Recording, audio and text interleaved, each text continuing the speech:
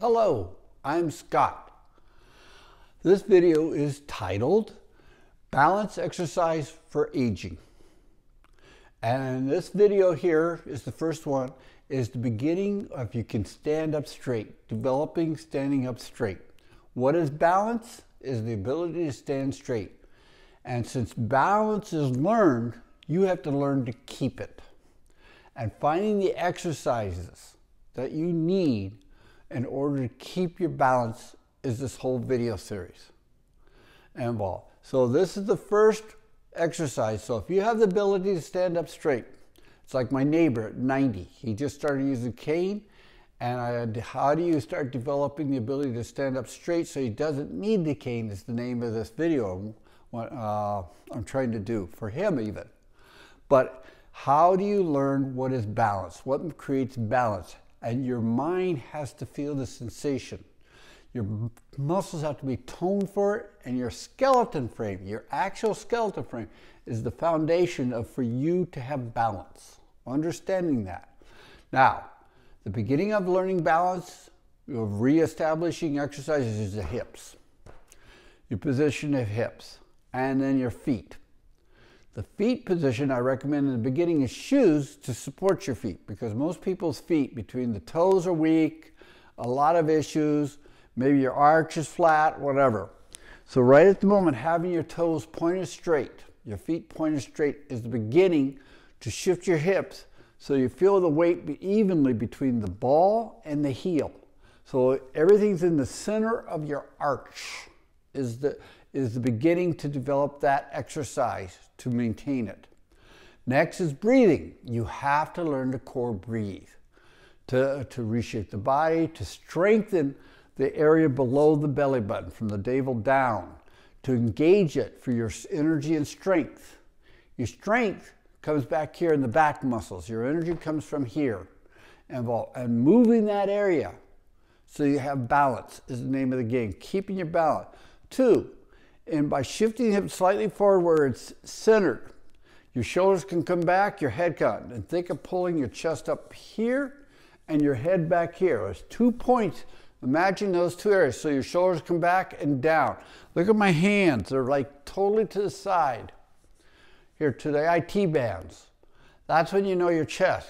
When you're at my age, I feel the pressure across the chest. But I can breathe more. I can move this belly button out more, and I can exhale, pull the belly button. If you cannot move that belly button out and pull it back in, your hips in the wrong position, and atrophy of the muscles and range of motion has occurred, and you have to develop that. I'll get into that with laying down exercises, so you can focus on the core movement range and toning ability of the muscles for it. But right now, if you just center your hips and start learning to do it very slowly and breathe, and in the beginning, exhale out the mouth through the lips like you're blowing a flute, like and as you're doing so, the belly button goes in and down at a 45-degree angle. And the glutes, as the belly button goes in, goes down. You push the glutes, you squeeze the glutes downwards. Inhale, you push the belly button out. The glutes here come up towards the belly button. And you squeeze them that way, up. So you're using this area and this at the same time. This is where you're going to get your strength. If this is weak or not engaged in your balance, you inherently will be off balance. Just tell you right now. But position the hips so you're over your feet is the basic bit, and then start using your feet, centering it. If you need a little farther apart for balance, do it. The whole idea of being in this position. Then, once you get here, shaping your spine, shaping your head where it's up. It's an exercise. You'll feel it across here, your neck, but breathe. And every exhale, soften shoulders. If you have tight shoulders, cross here, and you can't stop it, your core is weak. You get 2 sources of, if you want to say, movement force, either from shoulders or from core.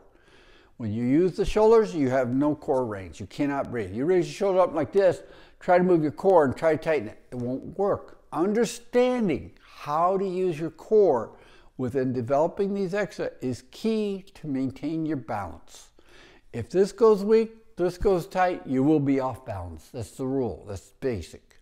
And aging, there's so many things about as you old, what happens to the body. And I'm going to introduce the term myofascia, and you have to, aging and fascia is the key term in there. Myo means muscle, fascia is the connecting material that moves everything. So fascia determines your range of motion. Myo is muscle, determines your strength.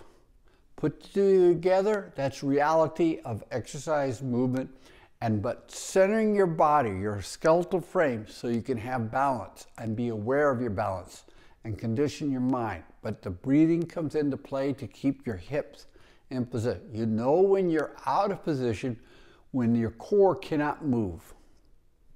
That's one way to look at it. So just sitting here, push your stomach out the inhale, through, pause, exhale.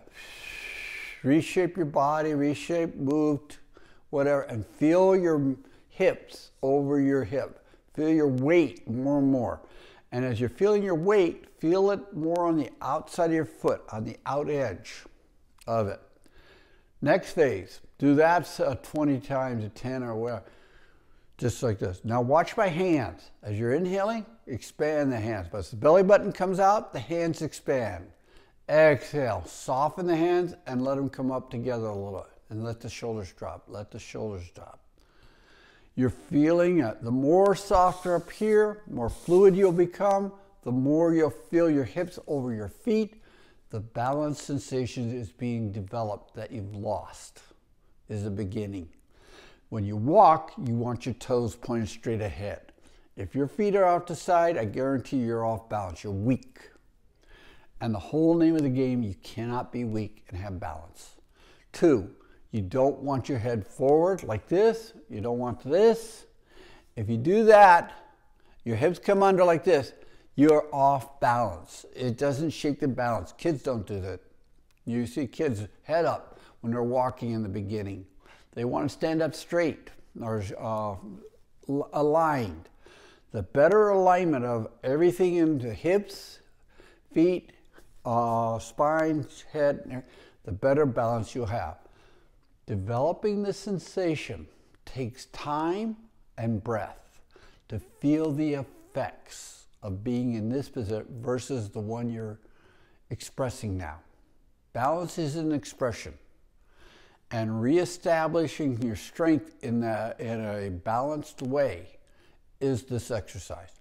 And I want you to just like inhale, spread your hands apart. Now, when you spread your hands apart as the belly button, you'll be able to expand the belly button more and then reshape. And you don't want your hands like this. When I like this, use the shoulders to turn the hands. See my shoulders here. Don't see I'm like this, and I can turn my hands up. That's what you're. But use the hands. What's natural? Think of the word how it falls. Then exhale. Let your knees just come straight down. Keep your hips centered in the center of your. Inhale, press your toes in the ground. Exhale, pull your toes up. You have to exercise toes. Now, understand, when it comes to feet, you got 3 parts: toes, foot, and ankle. You'll see a lot of people's ankles twisted. That's why you get orthotics. I recommend some. Why? Because it's reestablished. But once you get orthotics, then you have to reshape your hip, and you'll feel the pull of your whole body. That's a fascia issue. You have to deal with fascia issue. Fascia's throughout the body. So whatever happens down here, you can feel it way up here. Or whatever happens here, you can feel it way down there. So let me explain that. The connecting materials is integrated within the muscle movement and forces in itself. So it's that simple, but I'll get into it. But right now, if you just like, this is the first lesson of just standing straight and centering your hips and feeling your balance, and let your knees just drop a little. Don't try. And inhale, exhale. Let your head come straight up. Reshape on every exhale. You only reshape your body on the exhale right now. Only on the exhale right now. There's more, but this is basic. Exhale. Pull your toes up. just slightly, not hard.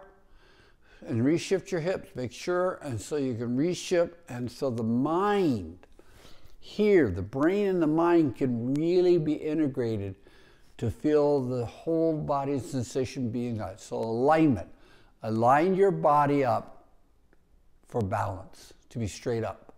Aligning your body to be straight up. So when you move like this, you will have balance. If you move the other way, you will not have balance, and that's when you need a cane, everything. But you got also strength. That's why you're moving down here, is for strength and energy, down here. So when the stomach comes up, this comes up, squeeze a little, exhale. Push it down as your belly button goes in. Inhale, the hands expand, exhale. As you're inhaling, pushing the belly button, the toes come down a little bit. You still keep 50-50 balance, just to come down. And as you're exhaling, release the toes, and if you can, pull them up or just make them soft and soften your upper body. Making the upper body here fluid, flowing. When I said about in the first video about the Tai Chi influence and the Qigong influence, the whole idea of the Tai Chi and the movement, why people get balanced, this area here comes fluid within the movement. So the lower body comes more solid in reinforcing to the mind for balance. You have to have balance in Tai Chi to do the movement. And that's why you're giving that input exercise. You have to exercise to keep your balance. Like when you learned to have balance, that's standing up straight, it was a process. That was a learning process. And if you want to keep balance, it is an exercise in itself. You exercise to gain balance as a baby, and you exercise to keep your balance as you go. Now, finding the right techniques, practicing the right techniques is the name, and I got a whole bunch of stuff. But this is the first one. It's this side. Now, if you want to have your feet like this. Now, inhale, pause, squeeze your glutes, pull them up, squeeze, just slightly, not hard. Exhale. As you're exhaling, let your hands come together a little close, like that's all, and just soften down. Feel the weight. Have your knees slightly bent. Just let them go. Don't try to hold yourself up. You got 50-50 balance. Those knees are just going to drop. Don't hold yourself up. It's excess amounts. Reshape your upper body, your hips, your shoulders, and your head. Let your head come up straight, just like that. And as your head comes up, your shoulders come down, and you're just expanding. Exhale. Just softening, softening. Come fluid. When you're tight, you're not fluid, you'll be off balance. If you're fluid, your sensory input to your mind is greater. When you're tight, it chokes off sensory, so you're rigid. The more rigid you are, the higher chance of having no balance. But you have to be getting down here. You have to have this soft, firm, connected to the feet, and this up here soft. And the only way you do that, do not let your head go forward. If you do that, you can't breathe. If you're like this, see, your automatic weight's in front, so you're always catching, walking. 2, feet. Try to practice walking with your toes pointed straight ahead. And do it slow and use the breath. I have a whole walking video on that in relationship of developing toning muscles that will give you the best balance and be most effective for breathing. The last thing you want is when you're walking is to lean like this. You want to walk from the belly button, from the hips, forward. Imagine you're walking. If you do that, you have to use your feet to push off. What happens with age, most people, since they start to this, their feet are the engaging force to move the hips forward. You're almost throwing your body forward with your shoulders and your head, but not your hips. It's a sensation. You want an adventure? You want something new? Unbalancing? Think of walking from here as the highest, and so everything's rested on top of your hips. The hips are the key, but you've got to engage this area from the belly button down, and this around there, and shaping the hips the way so you can't. Practice this. Just try. Try to tip your hips forward, way forward, and then go back to center. And you'll see, oh yeah, there. It's a sensation you have to find. I'm not telling you. Once you find that center, and then center it over your hips, just press your toes down, ball. You can get exhale, soften, soften, and pull toes up. The way you can develop this takes a little time, and then shape your upper body so you can be centered. When you're truly centered and your head's not forward, you can just be calm and relax. Calm down. You're creating a zone state, a Zen state. In other words, you're not thinking, you're just realizing sensations of your physical being with the breath, with creating the breath with the core. It's a total physical act that you're creating. This is the beginning of toning. There's a lot more you can do in this state to tone muscles internally at a very high level, but you've got to reshape your spine, expand your breathing range, will give you the most benefit. You increase that area, and then movement from the hips forward, not from the chest or head. It's hard. I'm warning you right now. So be patient with yourself. Practice slowly, but just standing in one place. You can have a chair, have a cane, and just trying to shift your hips forward so you can breathe and move this air. Exhale is the hardest thing to do. Pulling your back to exhale without moving your shoulders. Just pull and exhale till you, it's like going down. And if you pull it in and down, your shoulders will actually, your chest, everything will collapse downwards. That's the sensation you will have if you direct it properly. So do a little range. In the beginning, you're not going to have much range, but with time, softening up here, your range of movement involved. Remember, I said the loss of balance is directly proportional to the loss of range of movement. And that's with the torso, with hand, and the other part is lost range, and the shaping of the spine, the torso, the skeletal frame. So you're always throwing yourself off balance. You can't. And then the weakening of the feet. I mean, I see people's feet turned out, ankles turned in. So get some orthotics you can start with so you can make the relationship and start developing strength where you don't need them as much, or make your feet solid. Eventually we'll do this exercise without shoes, because then you may strengthen the feet even more. But in the beginning, for a lot of people, if you don't need shoes, do the same thing without shoes. If you're really weak and involved, do it with shoes for now, but work your toes, inhale, release, feel the outside as your but keep the 50-50 balance right there and having your hips forward so you can shape the body up here. This is not easy, but it's a good beginning. Do this for a week or two, but the longer you can do it.